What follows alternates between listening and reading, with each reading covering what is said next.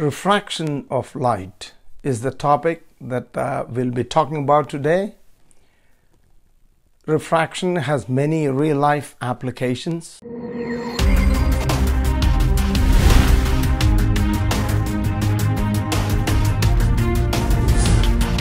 Basically, refraction is the bending of light when it passes from one material into another. And this bending of light is because of the change in speed of light.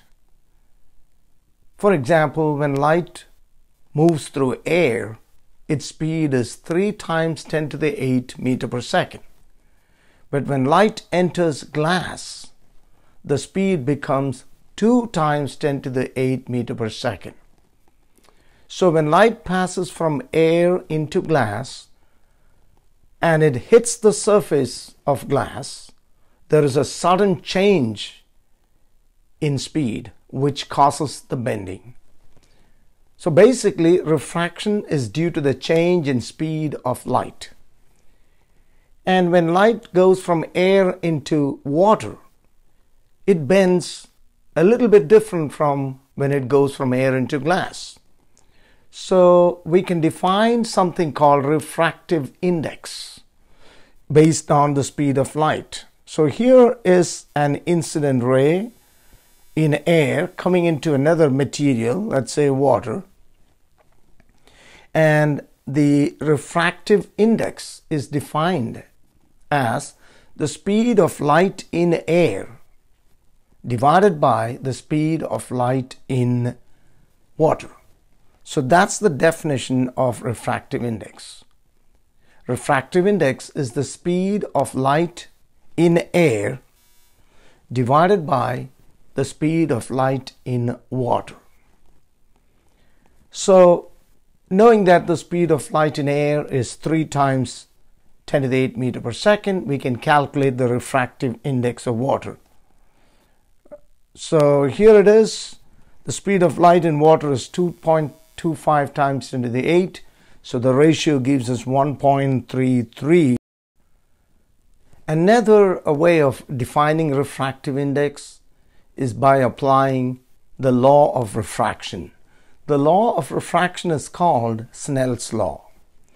And Snell's law uses the angle of incidence and the angle of refraction. All right, so here is the incident ray.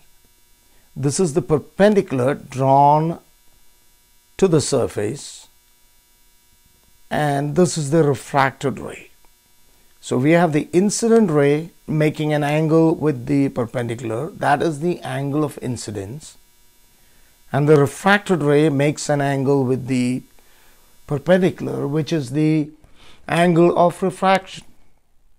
So according to Snell's law, N1 sine theta 1 is equal to N2 sine theta 2. N1 is the refractive index of this material. N2 is the refractive index of the material into which light is coming. Theta 1 is the angle of incidence and theta 2 is the angle of refraction. So if you talk about air, the refractive index of air is 1, and assuming that this angle is 50 degrees, theta 1 is 50, and if this is water, the refractive index is 1.33. We can calculate the angle theta 2. So mathematically, sine 50 gives 0.7660, and sine theta 2 is 0.7660 divided by 1.33, which gives 0.7575. Take the sine inverse of that, you get 35 degrees. So you see that light bends towards the perpendicular when it goes from air into water. On the other hand, if light goes from water into air, it goes away from the perpendicular. So the idea is, if it goes into a optically more denser medium, it will bend towards, like air into water. Water has a greater optical density than air, so it bends towards. But if it goes into a less optically denser, it bends away. The third idea of refractive index comes from a simple application. Let us suppose that you're trying to gauge the height of a swimming pool, the depth of a swimming pool, standing outside.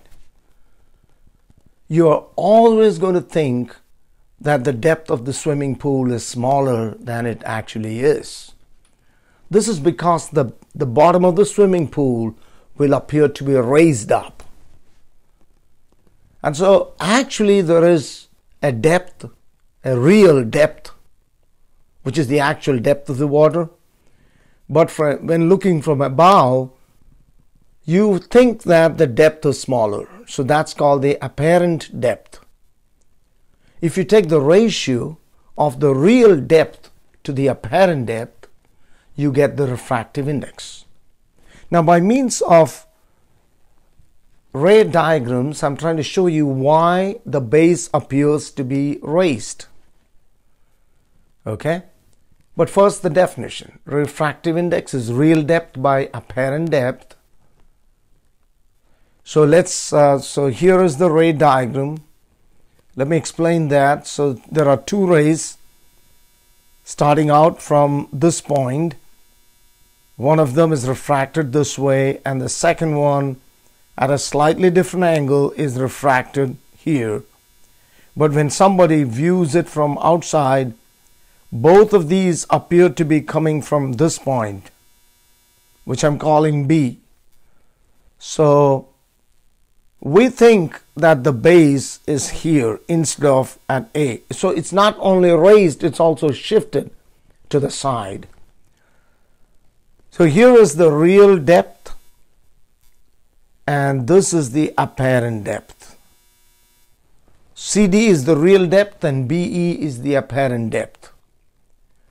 So we know that the refractive index of water is 1.333. Assuming that the real depth of the swimming pool is 4 meters, we can calculate and show that the apparent depth would be 3 meters. So this is the general idea of refractive index. It's basically caused by the change in speed of light, and the law of refraction, Snell's law, is very important. And number 3, the depth, perceived depth, always appears to be smaller than the actual depth. Thank you, and we'll see you on the next one.